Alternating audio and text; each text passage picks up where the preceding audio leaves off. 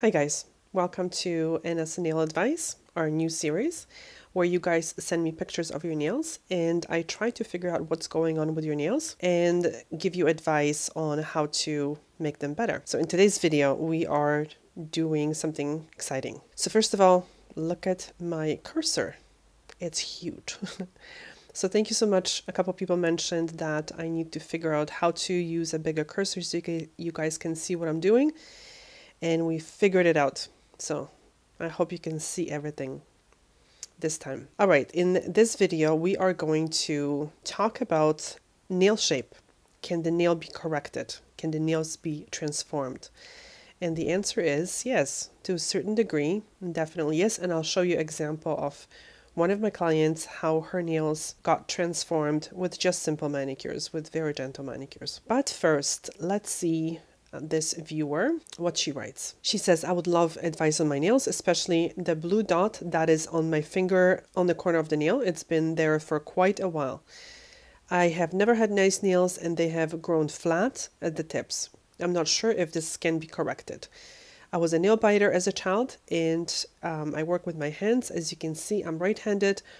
The nails are worse on that hand. They break at the tips a lot and I'm scared to go to the salon as I'm sure they would cut my skin around the nails. And thank you so much for using the correct term.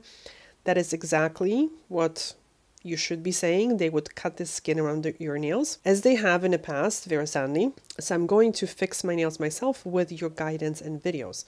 So thank you so much for sending me the pictures and your note and your questions, and I'm definitely going to try to help you.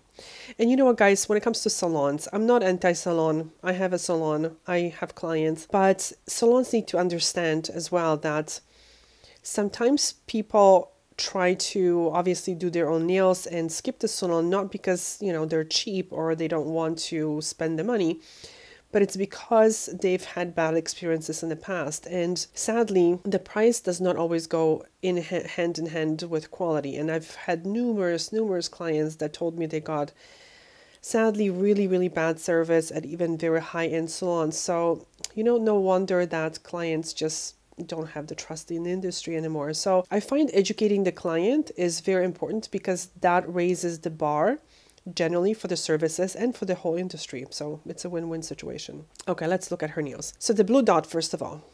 And you know what? Sadly, I don't know what it is. And by the way, thank you so much for sending me such good quality picture, because you can see that I can zoom in and we can really see what's going on. I don't know what that is.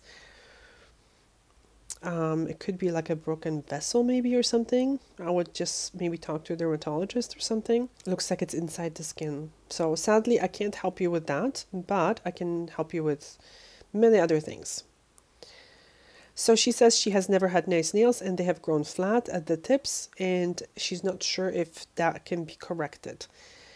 You know what? Yes. So I would recommend, let's look at her nails. I would recommend the shape to be changed a little bit, and I would recommend the shape to be a little bit rounder, so taking off the edges a little bit, not pointy, but kind of maybe almost following the shape of your nail bed and just kind of taking them in. And I will show you a picture of my client, and she had a very similar shape nails. So first of all, I would recommend shortening the nails to a shape that works for you, because you know what, very often we think that having long nails is something that should be normal, but the thing is, working with hands and being harder on your hands sometimes makes having long nails just impossible. It's just very impractical, and yes, you will break them. So in order to have longer nails, we really have to be very good at taking care of them. So if you can't really do that, or your work kind of prevents that, then just keeping them shorter really helps, because then you don't break them really high. So I would keep them, all the white part, at the same length. So, and keep them softer and nicely filed so there was no harsh edges. I would smooth this one as well. So like I would kind of file it this way and just take in the sides a little bit without filing into the sides, okay? Same thing with this nail. Let's see. Okay, like this, and shorter. So with this nail, I can see that there is a like a crease here. People call it a ridge, but it's not really a ridge. It's almost like a crease in the nail. So that sometimes suggests very often some kind of damage in the area where the nail is forming, in the matrix area, which is underneath the skin here. So sometimes the cells are just not producing the nail perfectly, and in some areas there's just less cells being produced. So it looks like it's in this area there was just less cells. And in this area then, what's going to happen is there are areas where the cells are not really bonded very well together and they just start to split. And unfortunately in this area, usually people end up with splits. So keeping this nail a little bit shorter and smooth around the edges is going to help to prevent this. Also using a lot of oils and just caring for the nail as it's growing will prevent these from happening. And why do I recommend oils? The reason why I recommend oils is because oils are, as you can imagine, this little glue that keeps the nail cells together. So when that glue is gone, when the oils are gone, the cells are then basically falling apart. They are breaking down. They are loose. And that's what's happening with the nail. So replacing oils that we wash off from our hands is so important. That's why I recommend applying a tiny amount of oil on your hands and creams that have ceramides to, after each time you wash your hands, to replace those oils so that the skin barrier and the nail can stay together and be nice and strong. Now, the skin around the nails is not actually bad, it's just dry. You see this hand is a little bit better. So you can see the cuticle peeking through. The proximal nail fold is a little bit broken up, like it should be a little bit healthier, but it's not terrible. So I would highly suggest doing a gentle manicures like I always show you guys. And, you know, not expecting perfection, enjoying the process, because you know what? These situations are like, let's just kind of compare it to almost like losing weight. So making all these changes is not going to make an overnight huge difference, right? So the next day you might do your manicure and the next day you're like, you know what, the nails are not looking that much better. But when you keep doing that on a regular basis and you keep caring for your nails on a regular basis, eventually you'll see big difference. Again, same thing with losing weight. You decide, okay, you know what, I'm going to make small changes. Because in my opinion, that's the best way of going about it. Just making small life changes. So you decide to, you know, have a little bit more movement. And, you know, maybe pay a little bit more attention to the food. Like just choosing maybe a better choices. Choosing better choices. Choosing better foods. And, you know, in a day or 2, 3, you're not going to see a difference whatsoever. But you have to trust in the process and believe that eventually that's going to change, and that's how things change big time. So I'm going to show you pictures of one of my clients and to show you how the nails changed. Okay, this is her original picture when she first came. Okay, so here it is, and let's look at her nails. So this was her initial picture, and this was a few months later. I mean like 3 months later or something. So all I did is I started shaping the nails. So these 3 are shaped, this one isn't shaped yet. And I just followed the usual manicures that I do. And let's compare the nails. Okay, so the skin around her nails is very good. Here it looks dry because we removed polish from her nails and I started filing her nails. But look at the length of the nail bed.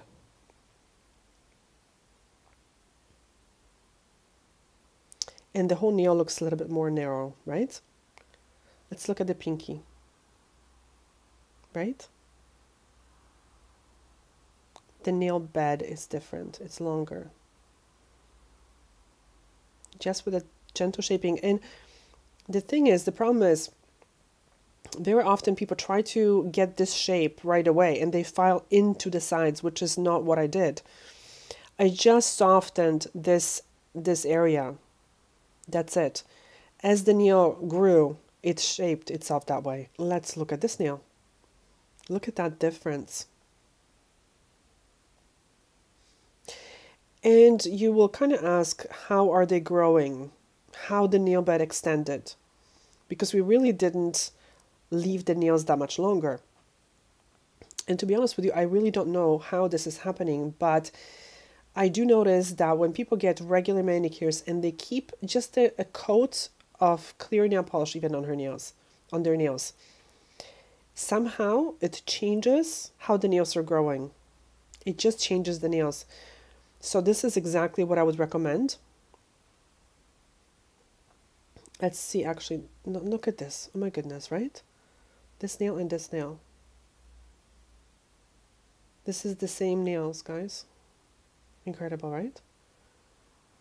Yeah, so just, it's absolutely possible to change the shape of your nails.